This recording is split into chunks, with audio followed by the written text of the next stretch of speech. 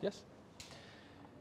So once you've run these initial examples, we're ready to start working on the labs. So let's start. In the 20 labs, we're going to see some of them just what they contain. Later, you can analyze on your own. We've selected some of them, which we consider are interesting and appropriate for maybe doing in a workshop with time constraints and so. So you'll do some hands-on, and then you can look at the remaining materials on your own. So lab 1 is about C programming. We ask user to create a Platform IO project from scratch.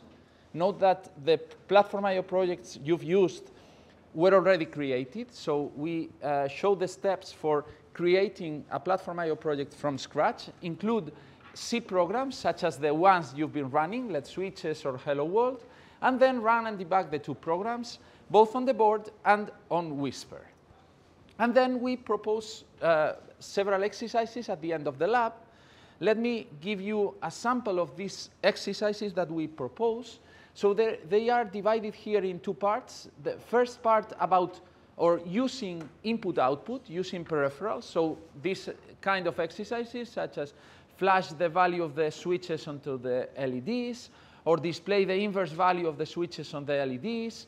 These are similar to the example that we include, the LED switches example, but asks the user to program a different C program communicating with the LEDs and switches, or displaying the addition of the two least significant bits of the switches and the four most significant bits of the switches.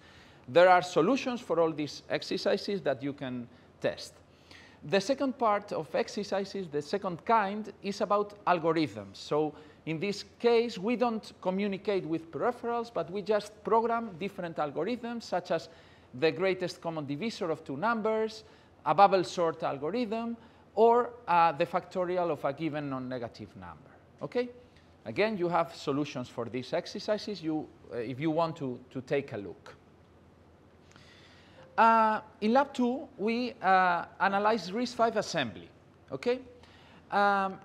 We explain in detail the main concepts of RISC-V Assembly. We show the different instructions supported by the SwearFi H1 core. We explain the registers available, all these things.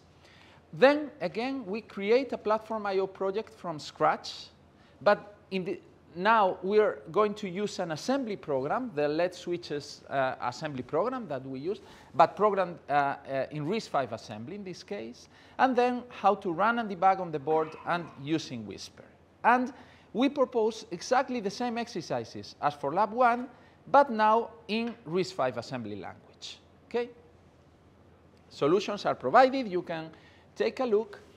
The idea was to do now a hands-on of how to create a Platform IO project from scratch and include the assembly program. I'm not sure if we should do this or maybe proceed. You can decide. Do you want to try? You have the instructions there. I think there are more interesting activities. So my fear is if we do this and we cannot do others. Do you want to try that? To try this? Do you want me to do a demo maybe of this, or just we skip and you do it later if you want? Let's have a vote. I kind of like this. You want to try? Everybody can vote. Right? Okay, let's try for 5 or 10 minutes. Then we proceed with lab 3. Okay.